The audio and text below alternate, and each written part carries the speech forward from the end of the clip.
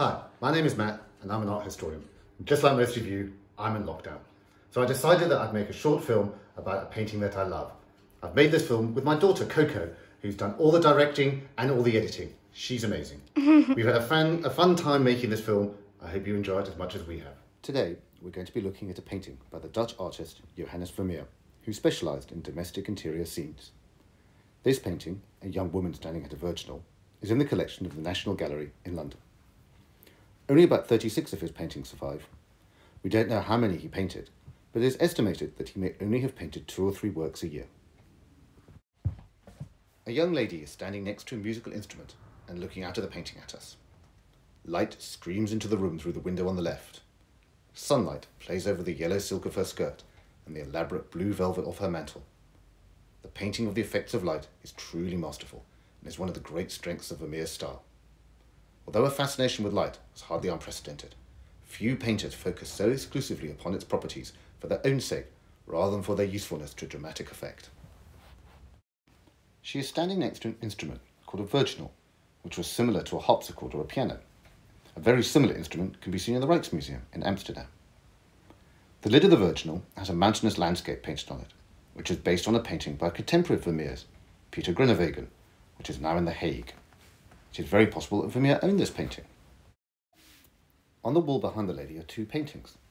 Nearest the window is another rugged landscape, which is very likely to be based on the same painting by Groenewegen.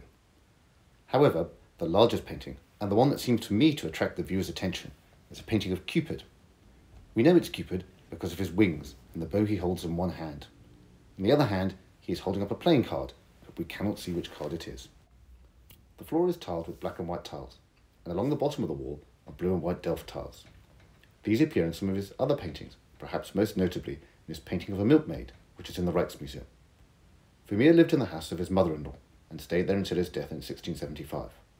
An inventory compiled after his death indicates that he painted all of his paintings in a room on an upper floor. The inventory recorded a painting of a Cupid, which may have been this one. So we know that the painting we are seeing includes items that Vermeer may have owned. Although the room is real, in the sense that it existed and served as his studio, it is better to think of it like a stage set, which Vermeer changed for successive works, using items in his possession to achieve the desired effects. The meaning of the painting may at first seem obvious. The lady is waiting at a Virginal for someone, perhaps a male admirer.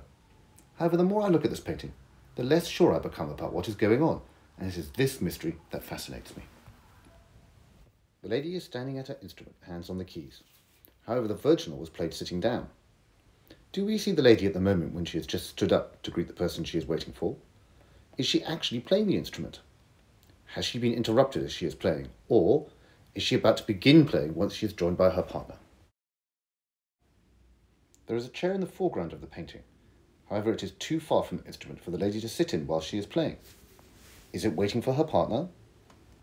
In the Netherlands at this time, musical instruments were frequently included in paintings of interiors and were often intended to represent love. As Shakespeare puts it, if music be the food of love, play on. However, music and music making could have another connotation, as it offered the opportunity for young people to meet and might form the backdrop to more physical displays of love. Is the lady, therefore, waiting for a suitor or a lover? A clue to unlocking what is going on may be in the painting of Cupid behind the lady. It can be no coincidence that the painted Cupid's foot seems to touch the lady's head. I always think that it looks a little like a cartoon speech bubble. Is the lady thinking of love? This image of Cupid is derived from a book of emblems by the artist Otto van Veen. Van Veen, an early teacher of Rubens, included Cupid in his emblem book, inscribed "Only one," and with a motto: "A lover ought to love only one. A stream dispersed in parts, the force thereof is diminished." The card that Cupid is holding may therefore be meant to be an ace, or a number 1, indicating there is only one true love. Van Veen's book was sufficiently well known that contemporaries of Vermeer might well have been expected to understand the significance of the painting. So we might think that the lady is waiting for her love, her true love, and she is thinking of him as a chaste lover rather than in a carnal way. However, it has been suggested that the 2 landscapes also hold a key to understanding the lady's intentions.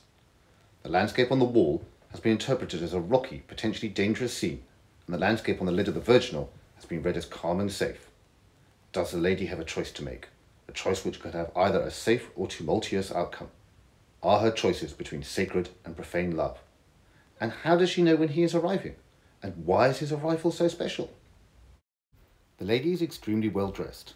Indeed, her pearl necklace might have cost more than the price of the painting itself, and also possibly appears in other paintings by Vermeer.